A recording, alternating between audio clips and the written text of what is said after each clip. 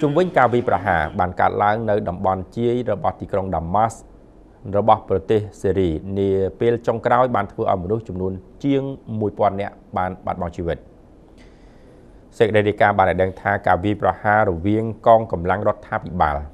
និងក្រុមអ្នកប្រយុទ្ធឧទាមបះបោរប្រដាប់អាវុធនៅតំបន់ជាយទីក្រុងដាម៉ាស់កាលពីថ្ងៃព្រហស្បតិ៍មិញបណ្ដាលឲ្យមនុស្សរាប់រយនាក់បាត់បង់ជីវិត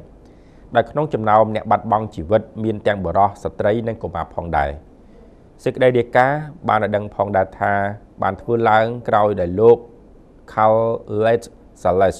អ្នកនាំពាក្យក្រុមប្រឹក្សាចម្រុះរបស់សេរីនៅក្នុងប្រទេសទូគីដែលបានពិពណ៌នាអំពីស្ថានភាពចេញពីតំបន់ Ghouta ដែលស្ថិតនៅភាគខាងលិចរបស់ប្រទេសនេះប្រភពព័ត៌មានបន្តថាក្នុងការវាយប្រហារបានធ្វើឡើងយ៉ាងខ្លាំងក្លាដោយមានការបាញ់កាំភ្លើងផ្លោងទៅវិញទៅមកនៅតំបន់ Ghouta ស្ថិតនៅភាគខាងលិចនៃទីក្រុងដាម៉ាស់ដែលមានទាំងការបាញ់មីស៊ីលនិងអាវុធគីមីផងនៅក្នុងការវាយប្រហារនេះគឺបានធ្វើឲ្យមនុស្សចំនួន 1188 នាក់ស្លាប់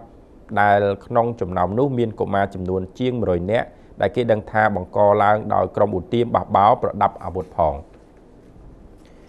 ចំណែកឯប្រទេសអូស្ត្រាលីឯវិញក៏បានអំពាវនាវចង់ឲ្យប្រទេសមួយចំនួនធ្វើសកម្មភាពតាមបែបណាមួយទៅលើប្រទេសសេរី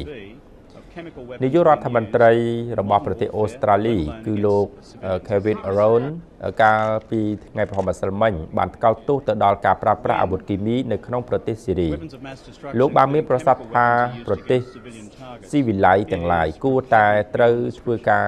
ទទួលខុសត្រូវមួយឲ្យបានប្រសើររារាំងឬហាម5សកម្មភាពនៃការប្រើប្រាស់អាវុធគីមីដែលពិភពលោកហាមឃាត់នោះលោកបន្តថាមិនត្រូវមានប្រទេសស៊ីវិល័យណាមួយត្រូវឈររងចាំមើលស្ងៀមស្ងាត់ក្នុងពេលដែលមានការគំរាមកំហែងឬក៏ប្រព្រឹត្តនៅក្នុងករណីបែបនេះឡើយដោយបណ្ដាលឲ្យមានការប្រើប្រាស់អាវុធគីមីខុសច្បាប់នេះកើតមានកាន់តែខ្លាំងក្លាថែមទៀតលោក Karen Roth បន្ថែមទៀតថាប្រទេសអូស្ត្រាលីជាសមាជិកក្រុមប្រឹក្សាសន្តិសុខអង្គការសហប្រជាជាតិចង់ឲ្យក្រុមអ្នកសង្កេតការណ៍និងត្រួតពិនិត្យបង្ហាញ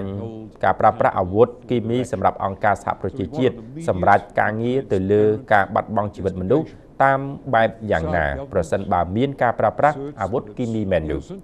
ចំណែកលោក Bolka រដ្ឋមន្ត្រីការបរទេសអូស្ត្រាលីក៏បានមានប្រសាសន៍ថាលោកប្រធានាធិបតី Bashar al-Assad ត្រូវតែអនុញ្ញាតដល់ក្រុមពិនិត្យអាវុធគីមីធ្វើទស្សនកិច្ចនៅក្នុងទីក្រុងដាម៉ាស់និងពិភាក្សារកការពិតជាមួយនោះលោកក៏បានអំពាវនាវឲ្យមានកិច្ចឈប់បាញ់មួយជាបន្ទាន់ដើម្បីអនុញ្ញាតឲ្យមានការផ្ដល់ជំនួយផ្នែកថ្នាំពេទ្យនិងផ្នែកមនុស្សធម៌ហូរចូលទៅក្នុងប្រទេសនេះផងដែរ